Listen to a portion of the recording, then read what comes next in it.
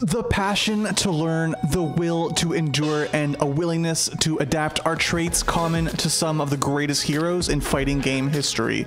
But for Daigo Umehara, they are commandments that have led to an indelible competitive legacy. The man, now known as the Beast, was not born that way. Born in 1981 in Aomori Prefecture, Japan, Daigo's family moved back to Tokyo when he was in the 2nd grade. As a youth in the early 90s, Daigo took an interest in fighting games, which were very much still in their infancy. In Japan, an interest in fighting games usually meant arcades. それで初めてそのアーケードゲームっていうのを見て、すごい感動したというか、当時の家庭用のゲームとの差がすごかったんで、それはきっかけでしたね。そこからゲームセンターに行くようになりました。The hot title of the day was Street Fighter II, a follow-up to Capcom's original 1987 Street Fighter release. But in the arcade, the young Daigo, faced with long lines for Capcom's newest title and unable to stay into the late hours, opted instead to play SNK's Fatal Fury.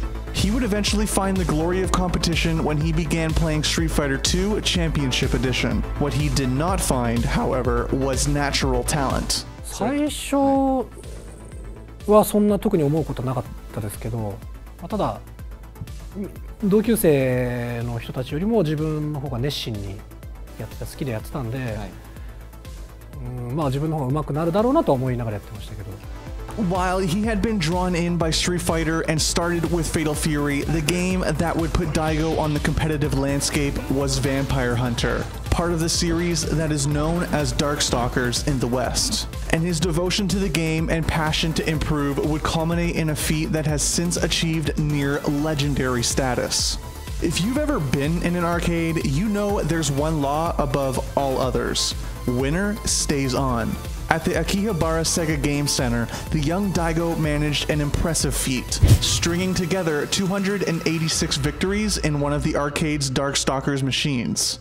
The game could actually only count to 256 wins, at which point it rolled over back to 0 before Daigo tacked on a few more. He was eventually forced to leave when the game center closed, not because he had been defeated.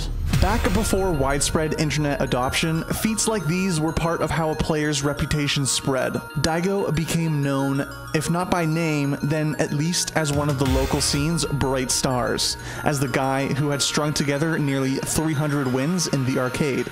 As he continued to play Darkstalkers, Daigo's path would eventually cross with Shinya Onuki. Onuki had heard of Daigo's legend, but in 1997, Daigo would show him. The two men, who would later become known as two of Japan's 5 gods of fighting games, faced off in the grand final of the Gamist Cup National Vampire Savior Tournament. The Bishaman mirror match went in favor of Daigo, who claimed his first major tournament victory. Daigo would then move on to Street Fighter Alpha 3. In 1998, an official national tournament was held for the title. And who else would meet him in the finals but Onuki, and again in a mirror match. However, this time, both players were playing Vism Akuma.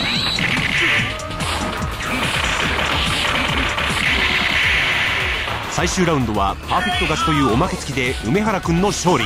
梅原大吾。 Though he triumphed over his domestic rival in Japan, Daigo had a final challenge in the tournament, one that would send him to the United States for the first time. In San Francisco, California, Daigo was set to battle the American champion, Mr. Street Fighter himself, Alex Valle. And despite facing one of Japan's first challengers to the West, Valle was pretty confident about his chances.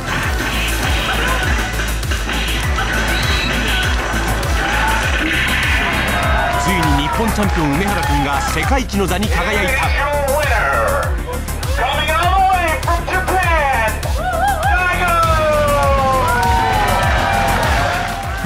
Valle got out to an early lead, Daigo would show that Japan was not to be trifled with, winning his first international competition and breaking into the Western mainstream FGC at the same time. In the early 2000s, the fighting game landscape became extremely varied.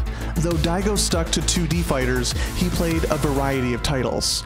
He took first at both the 2000 national tournaments for Street Fighter Alpha 3 and Capcom vs SNK. but became perhaps best known for his Street Fighter II Turbo play. As the fighting game community grew, tournaments rose to accommodate the demand. In Japan, the legendary Super Battle Opera series of tournaments began in 2003, while in the United States, the Evolution Championship Series grew out of a tournament series known as Battle by the Bay, renaming to EVO in 2002. Daigo's legend grew with him as he proved to be among the best in the world, managing a second place in CVS2 and Guilty Gear X2 at SBO 2003, and taking first in the 3v3 Super Turbo tournament. At EVO 2003, he took first place at the Super Turbo event, and second at Street Fighter III Third Strike. But Daigo's profile as a fighting game god was about to burst from the confines of the FGC, becoming something that even the fighting game community could not contain. At EVO 2004, Daigo's match against Justin Wong in the Third Strike Losers Finals exemplified his unceasing will to win while simultaneously inspiring a new generation of fighting game players. Matched up against Justin's Chun-Li, Daigo found himself so far behind in round 3 of their first game that even blocking Chun-Li's Hoyuku-sen super art would chip his Ken out. Justin decided to test the beast. The beast did not back down.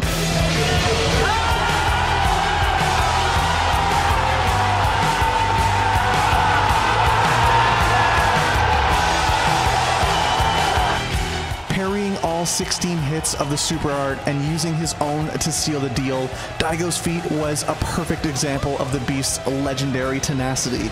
Not only had Daigo put in the work to learn the timing, he did it in a high-pressure, competitive situation. So when you hear the stories of how great he is, and then he pulled off something that ridiculous, the most ridiculous thing, and that definitely cemented Daigo as like the hero of the FGC.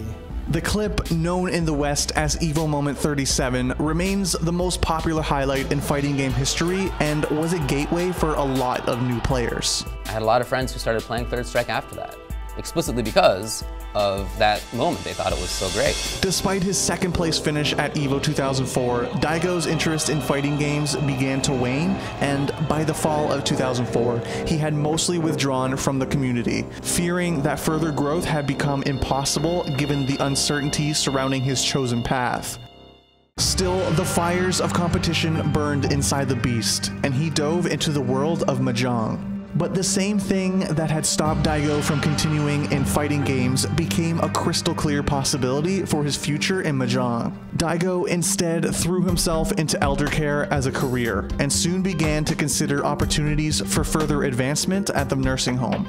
But despite finding the work fulfilling in its own way, he would later call this period after leaving both fighting games and Mahjong the lowest point of his life. 言ってしまえばゲームをやったこともその時点では失敗だったし、麻雀の道に行ったのも失敗だったし、何もかも人生失敗失敗失敗できてて、大丈夫そうな道行ってるとずっとばっかり選んでると行き止まり、結局それが行き止まりになっちゃうんですよね。But the release of Street Fighter IV in Japanese arcades sucked him back in. It had been nearly 9 years since the release of Street Fighter III Third Strike, and the new release had reawakened the competitive fighting game community. At first, he treated it more as a hobby, heading to the arcade between work shifts. But the thrill of competition had once again gripped the beast, and challengers, hearing that he was back in the arcades, lined up for the chance to face off. Before long, Daigo was competing in national tournaments and even traveled to the United States for an exhibition match against the American, Korean, and Japanese champions. He defeated Punko, Ayo, and Justin Wong at that tournament. Despite not intending to make the trip to EVO originally, Daigo knew that he had to attend the event's first Street Fighter IV tournament. In his book, Daigo notes that no one event led to him being approached for the pro contract, but his performance at EVO in 2009 must have played some part in that outcome. There, at the first EVO Grand Finals for Street Fighter IV, he once again found himself opposite Justin Wong. After defeating him earlier in the bracket, he had fought his way back to a fated confrontation. After an initial game where Daigo ruled over Justin's Rufus, Justin switched to Balrog and managed to reset the bracket. He's gonna go for all. Oh my God! Justin Wong! And the crowd has rushed the stage. And he hasn't even won the championship. That is not the championship. That is only a new set. With the crowd firmly behind him against the Japanese legend, Justin had a final set to claim victory for America. But Daigo had other plans. Rush punch. Oh, now Daigo threatening again with those smoking attacks.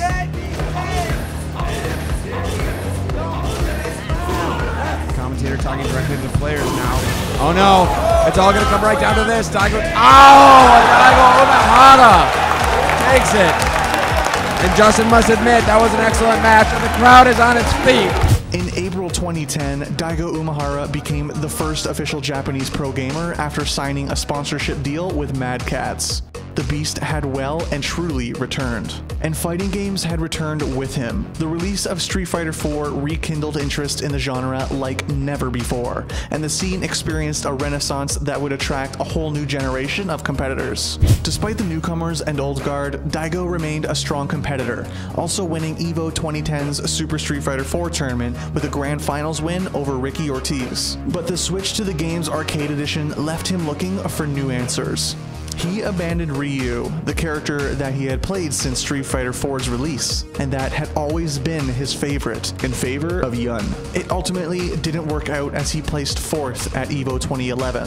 In 2012, with the game's newest update, he switched back to Ryu and saw some success, but it was Ultra Street Fighter IV and the addition of Evil Ryu that saw him return to form. After a relatively quiet 2013, the Beast took a number of high-profile events in 2014 and 2015. Though he fell short of an Evolution Championship, he did place 2nd at Capcom Cup. Daigo spoke candidly in his book about how he had felt. In 2004, uncertain about whether he'd have the opportunities he needed to improve, but he also wrote that while he did not need validation for his achievements, he had expected to see at least some recognition, some indication of a future. It's logical then that he donated his $60,000 winnings from Capcom Cup to the Evolution Scholarship Fund for the Department of Game Design at New York University. It was a way to help reduce that uncertainty for future players. While that helps in a practical way, Daigo's example, his dedication to improvement, his refusal to back down, has already set an example that remains relevant for every fighting game competitor. Whether you've just performed your first combo or you're in grand finals at Capcom Cup, his journey is one that any fighting game player can understand and relate to. Daigo, now 36 years old, hasn't yet found the same level of success in Street Fighter V despite a switch from Ryu to Guile. But even so, counting him out is irresponsible. Ever since he was a kid, he really wanted to show that playing video games is something that you could excel at and was worth excelling at. He had both in-game and out-game impacts that I think have really been huge. And I believe a lot of fighting game people start fighting game because of him. We've seen what happens when Daigo is challenged. We felt each parry, heard the crowd roar. The Beast taught us that with the passion to learn and the will to keep going no matter what, a comeback is always possible.